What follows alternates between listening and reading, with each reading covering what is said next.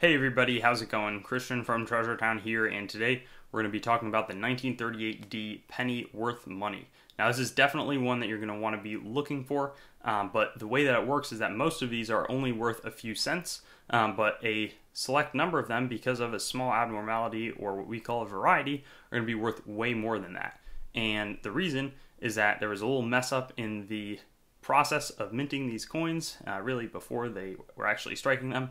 But we're not going to get into that. I'll just show you where on this coin you're going to want to look for these errors. After that, I'll show you super close-up magnified photos so you know just what it will look like, as well as conditions, different prices based off of the condition, if it's been worn or if it's really sharp, what you can expect to get beyond the few cents that the average wheat penny is going to command. And here we've got the 1938D Lincoln wheat penny, and you're going to want to look closely at the mint mark because some of them are going to be repunched, and that will be relatively clear if it is the case. But I'll show you just what I'm talking about with the PowerPoint presentation as well as the values. Definitely a good one to be on the lookout for. And here we've got our repunched mint mark on the 1938D Lincoln cent, and as you can see, it's protruding primarily to the west of the main D mint mark.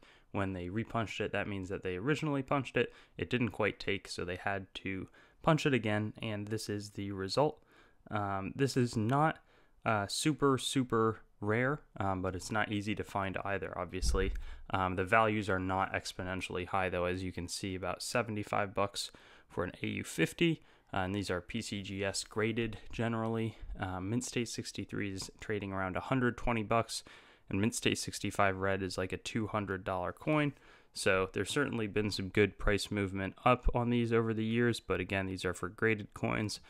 So if you've got one raw, it'll either be like 40 bucks to grade or, a little bit less in terms of the valuation.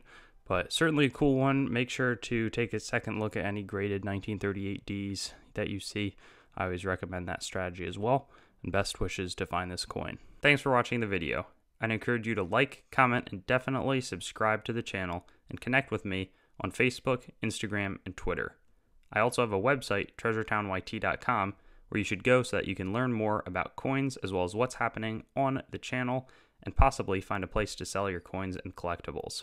I also want to talk about some of my other projects like coinmeltprice.com, which shows precious metals prices as well as the melt values of coins containing those precious metals, both US and world. I also have coinsmetalscards.com, which will develop into a full marketplace, as well as a news source for coins, metals, cards, as the name might suggest. And then treasuretowncoins.com, which long-term will be my coin dealing entity, separate from the channel. And lastly, whatsthegrade.com, which will be a stickering service for already certified collectibles, where you can get a approval or verification of the grade on the holder. Hope you have a wonderful day, and I look forward to seeing you on some of my other videos.